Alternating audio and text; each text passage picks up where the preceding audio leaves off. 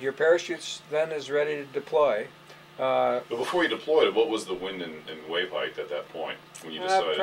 Probably 20 to 23, 25 feet at times was the wave height, and the wind was in the 40s to up to 50. Hi, Zach Smith here with Fiorentino Para Anchor. I've been reviewing footage from Fiorentino's video library and rediscovered an old interview I did with Jim Milski and his wife. They had actually deployed an 18-foot para anchor from their 49-foot catamaran, and Jim just does an amazing job of explaining the sail balance, why they deployed the equipment, the bridle setup, etc. Just really good information we can all learn from. And in the end, I'm going to add a few details about bridle setups to consider for your particular multi-hull. And in some instances, the bridles really cross over to monohull sailboats as well.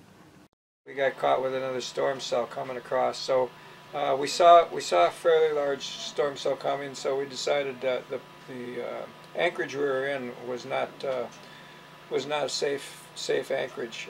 That was too shallow, and I was sure that if a big storm came in, we'd be in breaking waves. So we decided to go to sea, and headed for South Africa.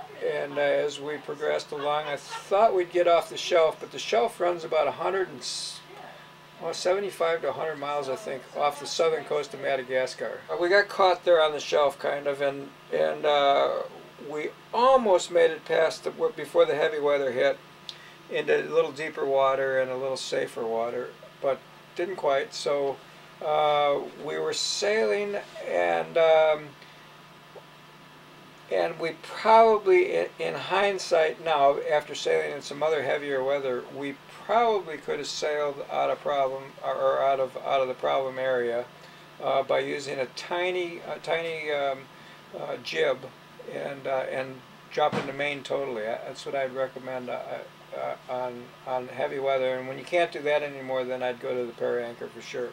But anyhow, we were both tired, kind of wore out. We had heavy weather for a couple days, and a couple days before you decided to deploy. Yeah, decided to deploy the para anchor. So we made the decision to deploy the para anchor because I figured once I had read enough that I figured once it was deployed, we'd be pretty stable and be able to get some good sleep, and I think the boat would be safe. So that's the reason we bought it in the first place. And the reason, a couple things happened to make our decision a little easier. We were getting up to 18 knots going down the waves, surfing the waves I had a double reef main up, and that's when I probably should have headed into the wind and dropped the main altogether and put out a little jib and see if what was happening is we were losing our autopilot. So I was having to steer all the time, and we were concerned. The waves were big enough. We were concerned about broaching. So we decided to deploy the para anchor. You know, we talked about it. We watched the video a couple times, and we watched the part that we really wanted probably 3 or 4 times, which was the deployment and the retrieval. Because once I got it out there, I wanted to make sure we could get it back. So I went ahead and rigged it all up, and we were hove to. Our boat heaves to very well with a double reef main, no jib. We can point it into the wind, and it'll sit there pretty good. And we were doing that, but the winds were getting up into the 40s, the high 40s, and I don't know how long the boat will stay hove to with the system that we have pointed into the wind like that. And I figured if we went to sleep and she took off sailing, we'd be going pretty fast, pretty quick, and that kind of scared me. So that was another reason we decided to deploy the para anchor. I hope this is not too confusing, but anyhow, once the decision was made, we went ahead and we got it ready to go. And in our particular instance, what we did was we rigged the bridle up, and then we ran it back along the stanchions. So you did the bridle first. That was the first thing that you secured. How did you attach it to the front of the boat? How did you anchor the bridle? I've got some great big eyes up there that screw on, and I went right to the bridle. In fact, the eyes I use for my anchoring system are the ones that I bought with the para anchor system that I put on because they were so good. I said, man, I don't have anything this good up there. So I used them. I've been using them ever since I bought the whole system. So did you tie it? Did you tie the bitter end of the bridle as tie it off on the cleat, or did you shackle them to the eyes? Shackled them.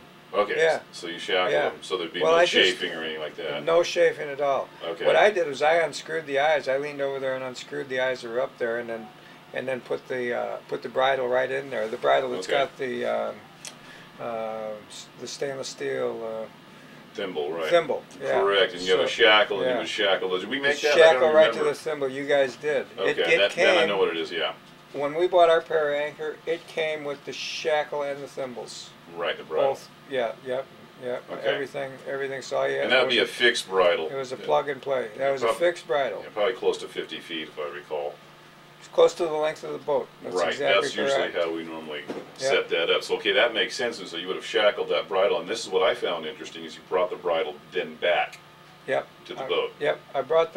I led the. In our instance, we were taking wind kind of over the port bow, more than the starboard bow. So I led the bridle onto the port side. So the one was shorter than the other one, but I led them both over to the port side and then tied them along the bases to the bases of my stanchions with zip ties. Just one zip tie for both lines. Right? Okay, just one. Oh, one. That's clever. That's better, because usually recommendations are to put a whole bunch of them on. No, so just one is good. Yeah, all I wanted was just to hold it there while I deployed the rest of the chute. I certainly didn't want to freeze, holding it from going out. So I guess my question would be: now you've got the bridle attached or zip tied. Is that when you went ahead and grabbed the anchor rope to attach to that? Sure. To the bridle. Okay. Sure. Then I took the whole para anchor system. We use a bin, like a storage bin from Walmart, to flake our line into. It deploys from those very nicely. I imagine you can deploy it from a drum or whatever. But anyhow, our system is just a cheap drum that you're I don't know, storage locker. Yeah. It looks like. Yeah. Yeah, it makes sense. With a lid on it, so it keeps. We've all keeps seen it those nice big and dry. plastic square bins. Yeah. Yeah, and we keep the whole para anchor and the line inside of it. It's one of the So bigger did you ones. bring that up on deck from the cockpit area, and you slid it up there? Or yeah, whatever? I keep it in one of our aft staterooms. Okay. So then I brought it all up on deck, and then I took it up to the trampolines. It was still all enclosed in that, so it's easy to move around like that. Okay, that makes sense. And safe. And then the way when I flake the line in, of course, I have the part that attaches to the vessel comes out of the tub. Right. And it's marked, vessel. Okay, right? that makes right? sense. That's smart. Or bridle, the end of the bridle. I can't remember what I have. We can go down and look. But that's what you attach. So that's the end of the line, actually. Right. So that's what you attach to your bridle. That's the last piece to go out before the bridle goes out. Right, and you got the opposite end that you attach to the parachute. Exactly. So you attach that to the parachute. So then your parachute then is ready to deploy.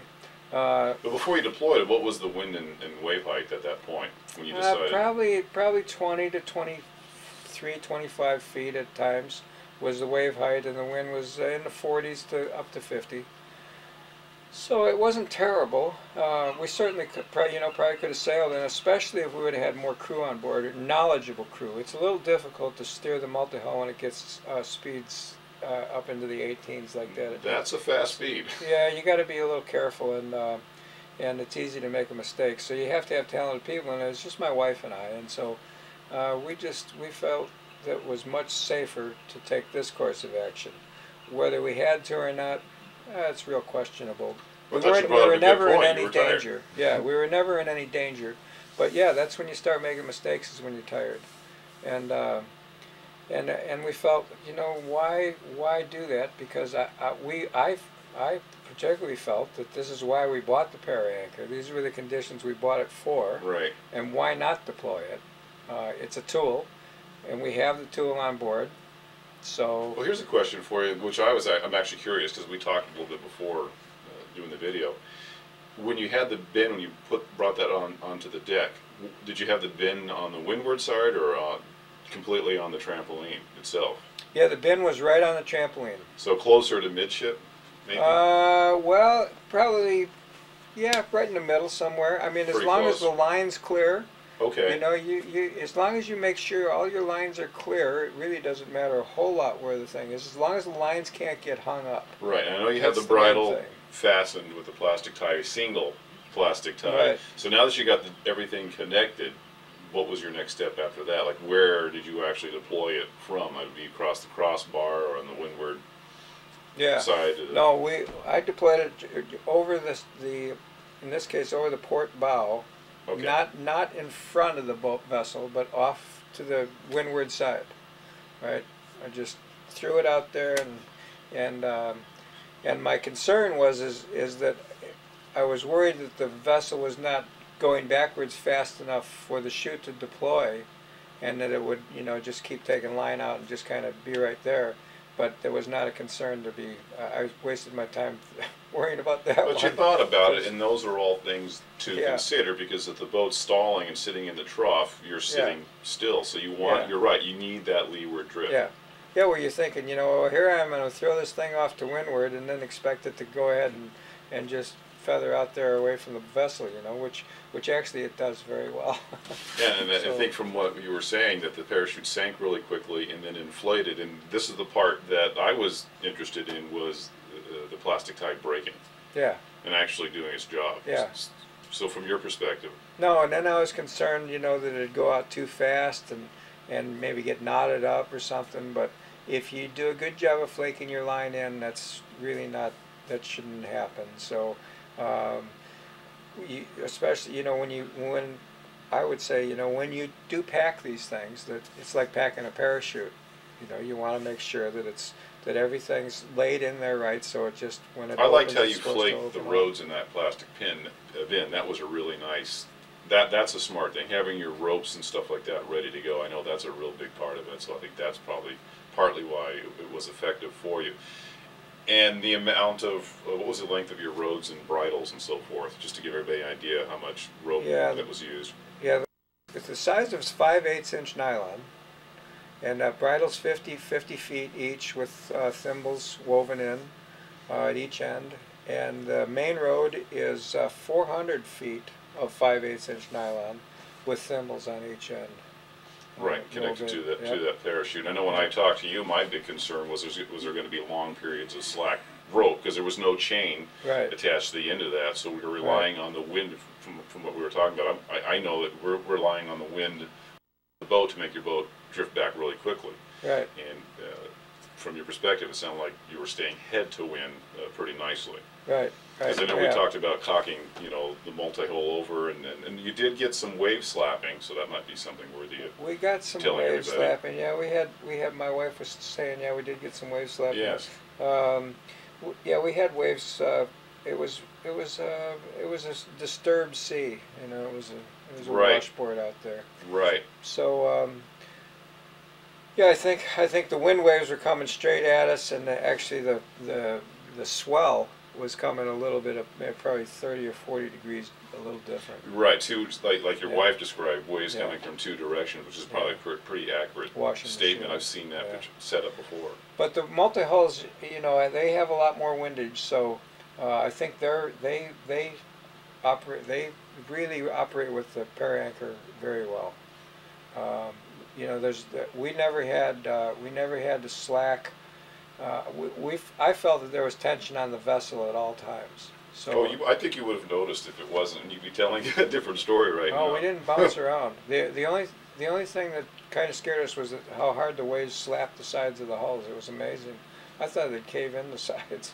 But Oh, so the noise was really loud, yeah, is the what you're noise was saying. loud. Oh, It yeah. was like somebody taking a big flat hand and just some giant and Yeah. slapping the side of the boat. It was incredible. I've never heard anything like it. Oh, retrieval. Yeah. We should talk Okay. about So anyhow, well, we'll talk about one thing here first. So once we deployed the sea anchor, we immediately started.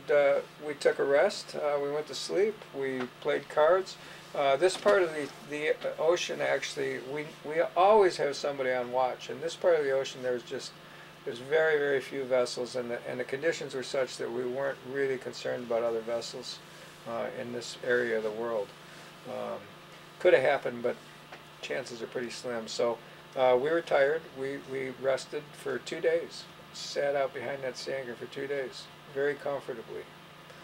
Read books, watched movies, played cards. Yeah, it was great. Got plenty of rest and waited for the winds to subside a little. So the winds went down to about 25 knots and the seas dropped about half. Still 10 to 12 foot seas and 25 knots of wind. And but another system was peeling off the bottom of South Africa, coming the same way, same intensive strength. And in fact, that next one that came across, they actually closed the entrance to Richards Bay, South Africa, which is a fairly large commercial port, and it's about a half-mile across the entry, not that, quarter-mile maybe. So we were surprised to hear that, but that's how intense the storms were at that time. So so we decided to retrieve it because we had another storm cell coming, and we figured, well, how long can we sit out on this thing, you know? And we figured, well, we could stay longer, but we decided also it was time to go. So 25 knots, 10 to 12 foot seas, and first I had my wife take the helm, and I retrieved about 3/4 of the rode. I pulled the bridle in and retrieved about 3/4 of the rode that went to the para anchor. We used a retrieval ball with I think we had about 75 foot of line on that, 50 foot of line on that retrieval ball, and what we used was a big round fender. Yeah. And amazingly, a lot of the times that thing was submerged. Yeah, we had 50 foot of line, so that's how deep the para anchor was going. Wow. Yeah, that surprised me. But I'd look for the ball and I said, where's That the is para anchor? surprising. Wow. Where's the para anchor?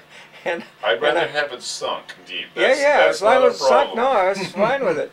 But I'd look and I couldn't find the ball, and then finally it'd pop up. You know, 5 minutes later I'd go out, oh, there it is, and so it worked very, very well. My favorite part that I found very interesting when I was talking to you and Kent earlier was when you were talking about the retrieval, how you were changing positions. I think that's kind of an interesting thing that people can learn from. Yeah, so so I hauled in about 75% of the rode as my wife drove the boat forward. She did a great job, and but once we got to that point, I said, okay, now I've got about 75% of it in. Take me to the retrieval ball so I can hook it. She had a hard time operating the vessel in those conditions, putting me right on the ball. First of all, when you're trying to pull up on anything, it's hard to see on any of these multihulls because it's right below the bows, and you can't see over the cabin tops where your steering stations are. So it's a little difficult, and you're operating it like a tractor. You're not trying to steer. You're just using it because we have engines that are 25 feet apart or propellers that are 25 feet apart. So we have great maneuverability, but she was having a hard time putting me on the ball, so we switched positions, and she took the boat hook up there, and I was able to get her close enough to the ball, so she hooked it and then got the ball up on deck, and then we switched positions again, and then I went up and grabbed the ball and was able to then pull on the back part of the para anchor and deflate it, and then once the water's out of it, it was actually pretty easy to pull in. That was a major concern when we were sitting there for 2 days. I was wondering if it was gonna be easy enough for us to do it as a team, as a husband and wife team. We hooked our bridle up for the para anchor. This is our normal ground tackle, and our bridle for our anchor rode, which we use. We use a rolling hitch on a line under the chain, and then this hooks into that, so we have a bridle on the chain. So what I did was I unscrewed this, put the bridle in for the para anchor, and so we have no chafe at all, and she just goes straight out from there, and it worked very well. This is a piece of stainless steel tubing inside and glassed in along along our cross arm here, and it's worked very well for us. I think this bar inside here is a piece of 5/8 inch solid stock, so it's worked very well over the course of the 6 years we've had the vessel. I brought my tub up here. Para anchor was inside the tub. Bridle's below, or the rode is below it, all flaked inside the tub. And I think I placed the tub probably about right here somewhere. And then I led my bridle out all the way around to the outside of the port. I had the wind coming over the port quarter right here. And then I took the bridle. The bridle was long enough here where I took it to these first 2 or 3 stanchions. And I zip tied it in, and the reason I zip tied it in is I wanted to make sure it was clear of this cleat here, so I brought it below here, zip tied it up to that lower part of that stanchion, used one zip tie for both lines in both cases, and then I had the leads to the bridle come back over right across here, so when it was deployed, the bridle of course was the last thing to go out, and so the rode was coming off of this side. Everything was clear of this cleat. Everything was clear over here. So once I threw the chute in off of here, the rode just flaked out of the tub. And then I got to the end of the bridle, and everything's out this way. And then it just snapped those zip ties, and the boat came around right into the weather.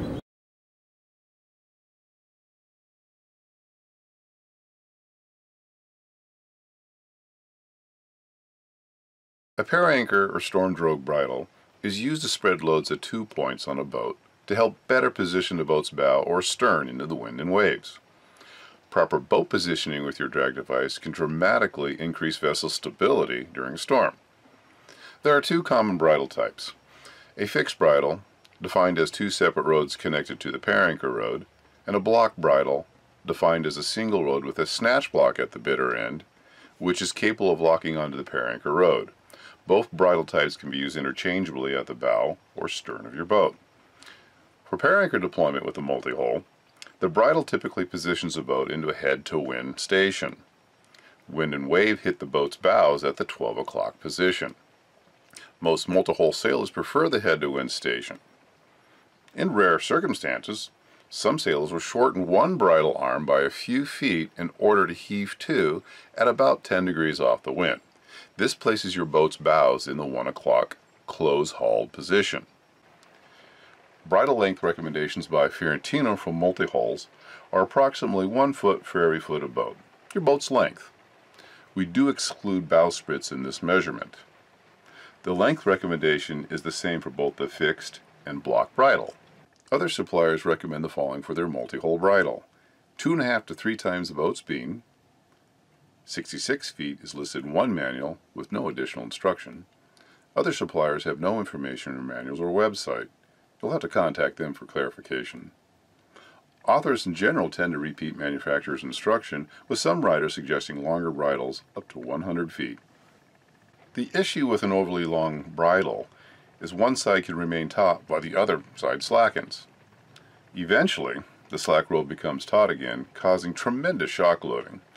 This type of behavior can also cause a boat to slowly spin sideways on the loaded side of the bridle. As a reminder, shock loading can reduce rode strength by as much as 50%. If the rode absorbs water, you can add another 40% loss in rode strength. This equation might make it easier to break the rode. For this reason, Fiorentino recommends shorter bridles since they tend to slacken less, all in an effort to promote constant loading on the bridle to reduce oscillation, defined as the relaxing of rode followed by a sudden surge caused by the reinflation of a drag device canopy. When it comes to securing the bridle to your boat, the most common method is to use the forward docking cleats as an anchoring point for your bridle. We can also shackle the bridle into eyes built on the outer hulls, like Jim Milski talked about earlier in this video. Some of the older boat designs might add a little challenge when setting up a bridle. During one pair anchor deployment test outside the Golden Gate Bridge near San Francisco, the bridle ended up resting on top of the crossbar cables after we chose to use the forward docking cleats as an attachment point. We later determined it was better to shackle the bridle where the crossbar joined the fiberglass hull, since this area was robust and had a backing plate. This move definitely prevented the bridle from resting on the crossbar cables. In another sea trial, we anchored the bridle at the forward docking cleats and had no issue with the bridle resting on top of the crossbar cables. However, the bridle bounced around too much. To solve this problem, we decided to use snatch blocks as a stopper to fix the bridle at one location. Locking the bridle down can help reduce chafe on the road. Many multi-hulls already have eyes built either on top of or in front of their hulls, which can be used as an option for anchoring your fixed bridle.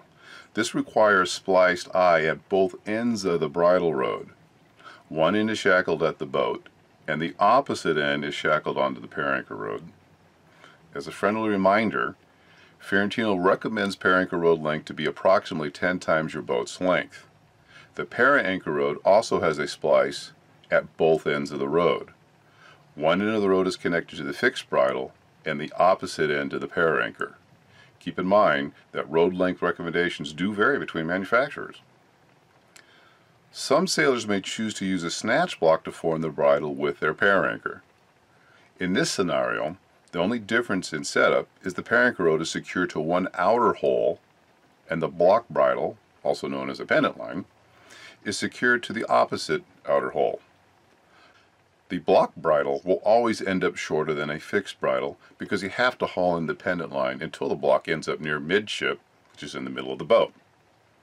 The bridle never remains taut unless the block is close to the boat. Fiorentino discovered how this rule applies to all boats, including the monohulls. The only difference with the monohulls are the angles used to position the single-hull boats to the wind. Most sailboats are positioned approximately 40 degrees off the wind. This places your boat's bow in the 2 o'clock close reach position. Motor sailors or power boats frequently hove to 10 degrees off the wind in the 1 o'clock close hauled position.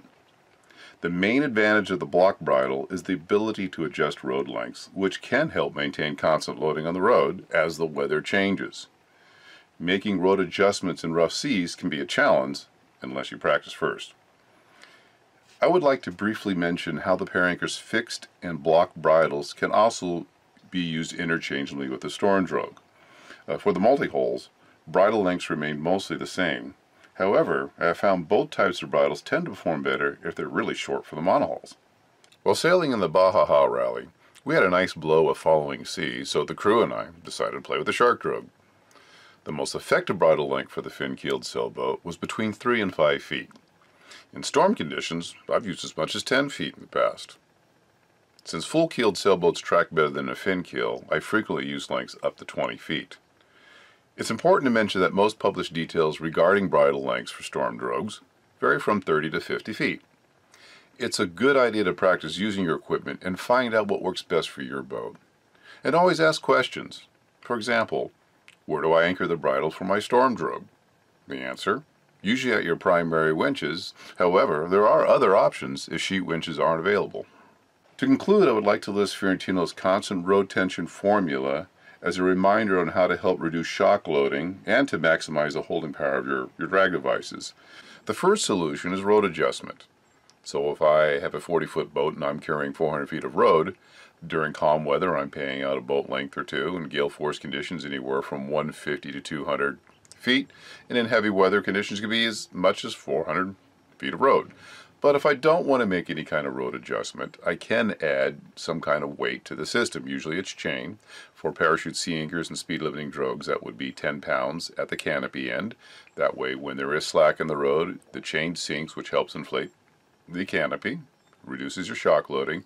For stopping drogues like the series drogue, you would have to go with what the designer has always recommended, 35 to 50 pounds of weight to help eliminate the shock loading in that particular system. We've talked about shorter bridles. Obviously, the shorter they are, they stretch a little bit less. I can add a rope that has less stretch as well into the system. I've done that with the U.S. Navy and NASA. When I built equipment for them. You can add Dyneema ropes, or you can mix a combination of nylon and Dacron. There are a variety of ways you can reduce stretch that way. And if all else fails, I've deployed the equipment exactly per instruction, and I'm getting shock loading in the system. You can increase speed of the boat either through engine power or by flying more sail. So I hope all this has been helpful for you. Thank you so much for watching.